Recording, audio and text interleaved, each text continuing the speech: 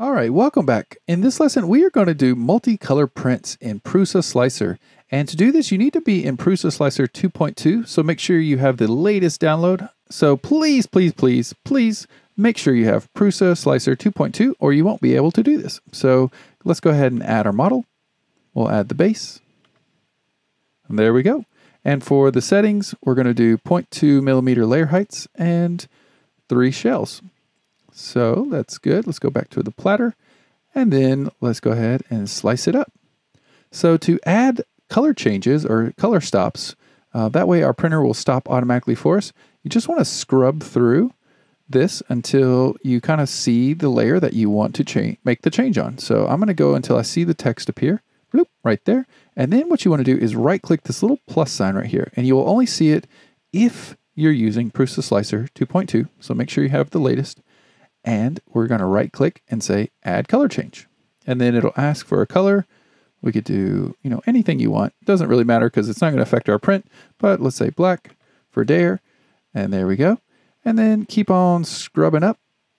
And then I'm going to zoom in so I can kind of see when the last layer for the dare is. And it looks like there's about 3 little triangles, 3 or 4. So let's get it to where I can see the truth and the dare. So I'm looking right here and right here. And then just scrub up. So right there. So that's where they're all the same color. And then we'll go to the next layer. Right there, it looks like. Maybe this one. It's kind of hard to see with the black. There it is. So one more. There we go. So one more than the layer that you think it should be. And then right click, add color change. And let's do red. And there we go. So you should have it just on truth. And then the printer will continue to print.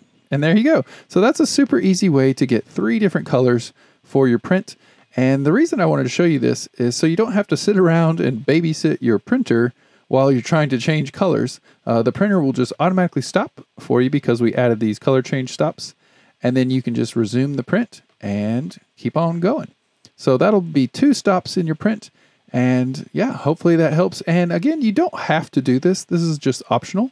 But just wanted to show you that it's possible. So hopefully that helps or get your ideas spinning or get you thinking of some ideas for things you can do. And let's go ahead and jump into the next lesson and print that thing.